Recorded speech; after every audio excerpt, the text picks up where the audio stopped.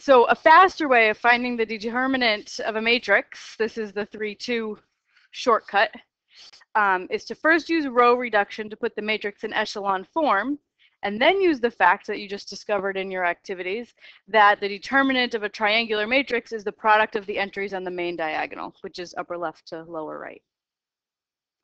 So the theorem that relates the determinant of the original matrix to a row equivalent matrix B, it says that if you do a multiple of one row of A added to another row, then the determinants don't change, right? So that move that we do most frequently doesn't change the determinant. If you swap two rows, that makes the determinant negative, or if it was already negative, makes it positive, it changes the sign. And if one row of A is just scaled by a scalar k, then the determinant of your new matrix is k times the determinant of the original. So let's practice one.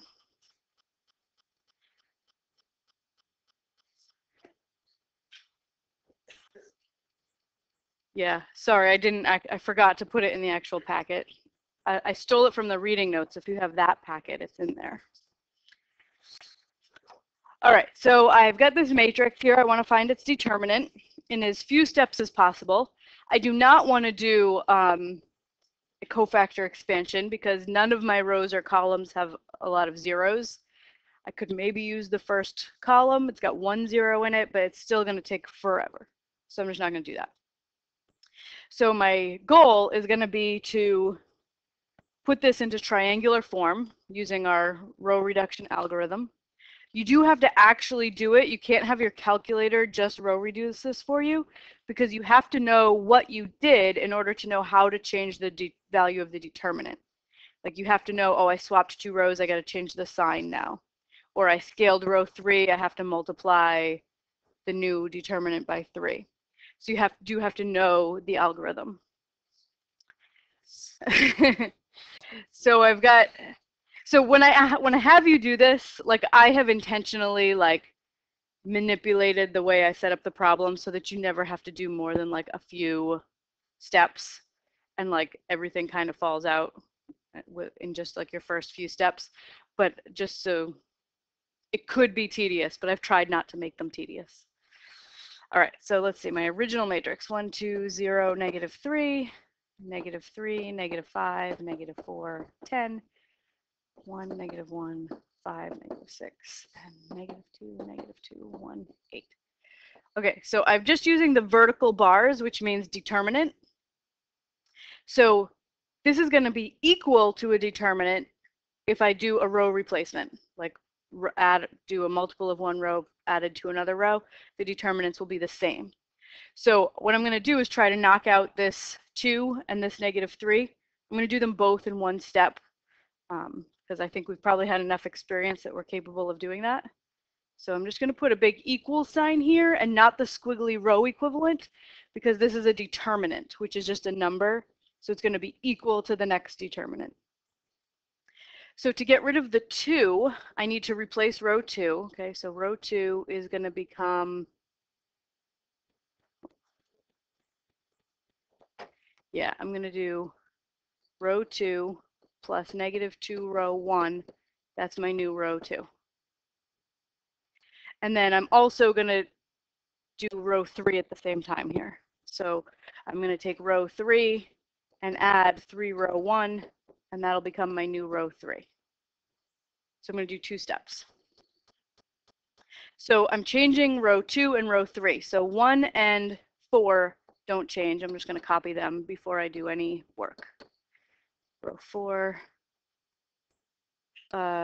Sorry. This row 3 is supposed to be row 4. Row 4 plus 3 row 1 becomes my new row 4. So row 3 doesn't change. 0, -4, 5, 1. Okay, so my new row 2, I'm going to add row 2 to -2 row 1.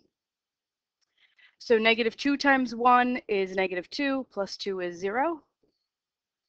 And then -2 times -3 is +6 plus -5 is 1.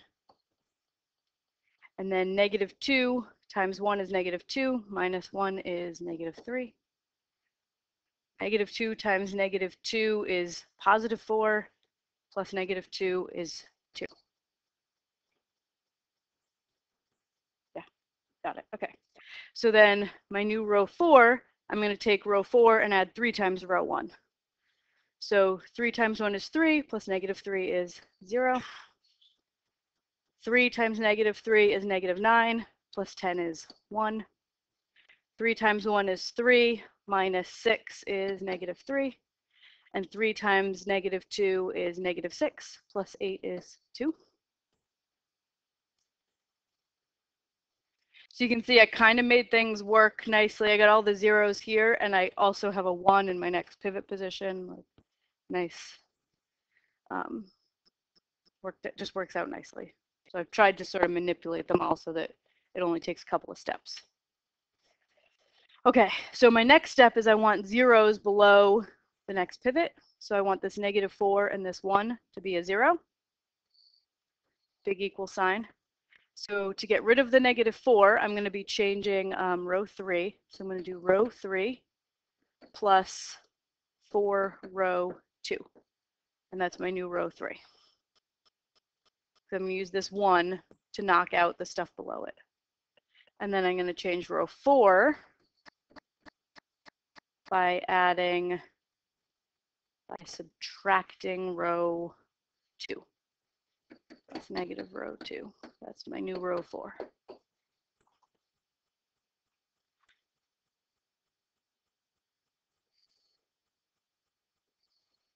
Okay, so rows 1 and 2 aren't changing, so I'm going to copy those.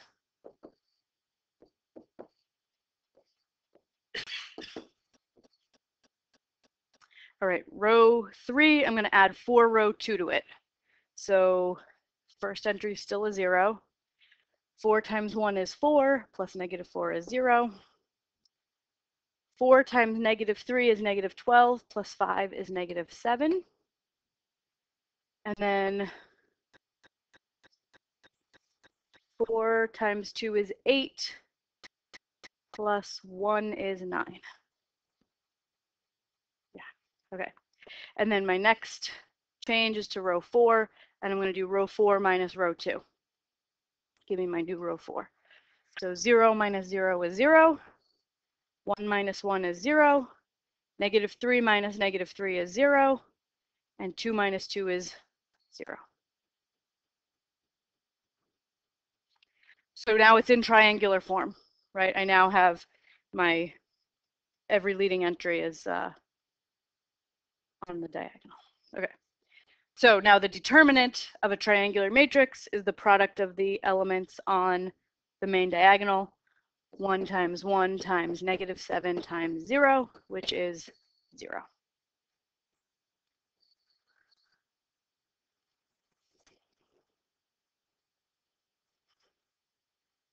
So this matrix that I just found the determinant of, is it invertible? No. Right. And if it's not invertible, what can you say about its columns? Are they linearly independent or dependent? Dependent, right? By the invertible matrix theorem.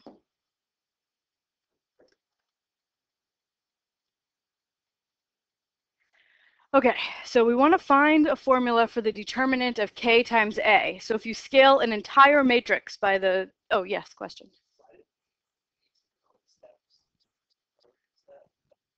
So because in this one, the determinant value never changed because I only used the most common row replacement formula. But there are 2 other things you're allowed to do, right? You're allowed to swap 2 rows. And when you do that, you have to change the sign. So like if I had swapped 2 rows from this step to this step, I would have to throw a negative in front because the sign of the determinant changes. It happens twice. Each time you do it, you change the sign. If you scale a whole row, so if I were to say, okay, I'm going to scale all of row 1 by 2. I don't know why I would do that, but like if I do that, then I would say, okay, if I scale this whole row by 2, then you have to put a 2 in front of your new determinant. Nothing happens. Yeah.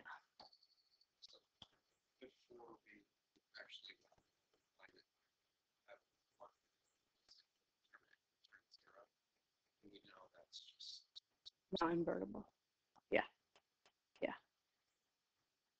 So your calculator can find determinants. Yeah. So you can always check. Yeah. All right. So one of the other things you can do, that's what this next question is about, is one of your other things you can do when you're doing the row reducing formula is scale a row, right? So if I have a matrix A and I scale the whole matrix, that means scale every single entry, right? So let's say A is 1, 2, oops, why did I? 1, 2, 3, 4, right? Then K times A would be K, 2K, 3K, 4K, right? Because when you multiply a matrix by a scalar, it means multiply every entry by that scalar. So if I want to find the determinant of K times A and how it's related to the determinant of A, what I did is I scaled both rows by K. So if I only scale one row by K, that changes the determinant by a factor of K, but I'm doing both by a factor of K, so that would be K squared in this case, right? So here, the determinant of Ka would be K squared times A, because I scaled one row and another row, both rows by K. So you have to change the determinant by a factor of K squared, multiply by K twice. But what if it's an n by n? What if you have n rows? K to the n. So the more general rule is that the determinant of K times A is K to the n times the determinant of A.